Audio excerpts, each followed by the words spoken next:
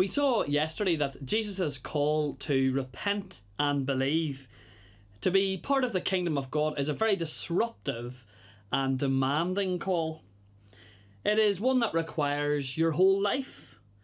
One that means a life not of self-rule, but of Christ rule. It is a call for your allegiance that leads to a whole life of discipleship. But wonderfully, the life of a disciple is one of incredible privilege. Privileges that come from our strong link to Jesus Christ. The privilege of being able to come close to God. The privilege of becoming clean forever in God's sight. The privilege of relationship and fellowship with the great God of compassion and love. Allegiance is a strong word, isn't it? But it's the right one. And that is because of the strength of the Christian's connection with their Saviour and God. And so as I thought a bit more on the blessings that allegiance to Christ brings, a couple of verses that we have covered recently in the evening sermon series in 2 Corinthians came to mind. As Paul writes to the Corinthians, he highlights again and again the close link between the spiritual state of the Corinthian church and Paul's own joy. It seems that Paul's close allegiance to Christ produces a close allegiance to God's people. So close that in 2 Corinthians 7 verses 5 to 7, Paul says this: "For when we came into Macedonia, we had no rest, but we were harassed at every turn. Conflicts on the outside, fears within. But God, who comforts the downcast, comforted us by the coming of Titus. And not only by his coming, but also by the comfort you had given him. He told us about your longing for me, your deep sorrow, your ardent concern for me, so that my joy was greater than ever." Paul's on a missionary journey.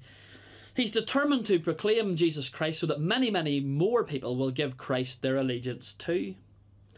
But yet he finds himself in a spiritual, emotional and psychological position that many of us are battling through.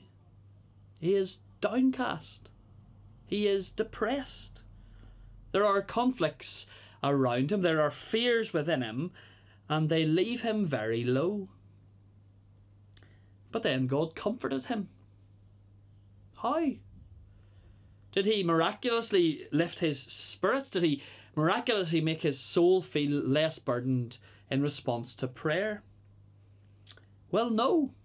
God comforted Paul through his friend and fellow Christian Titus coming to see him.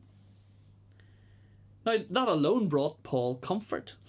But what brought even more comfort, what increased Paul's joy so much, so that it was greater than ever, it was hearing how the Corinthians looked after Titus as well. And also hearing how the Christians in Corinth felt about Paul. I love these 3 verses very much. They highlight to me just how important it is to know that your church family are on your side. That your church family are concerned for you, that they pray for you, that they love you, because they belong to Jesus, just like you. These verses help to explain to me why a simple phone call or an appearance on Zoom from one of the church family, a knock at the door and a socially distanced conversation, why these things can have such a positive impact on our day, and why they can make us so much more grateful to God. You see, allegiance to Christ, with all the disruption and all the demands that it brings the far greater privilege of close fellowship with God and with his people. And the more we realise this, and the more we act upon it, then, like Paul, the greater our joy will be. Amen.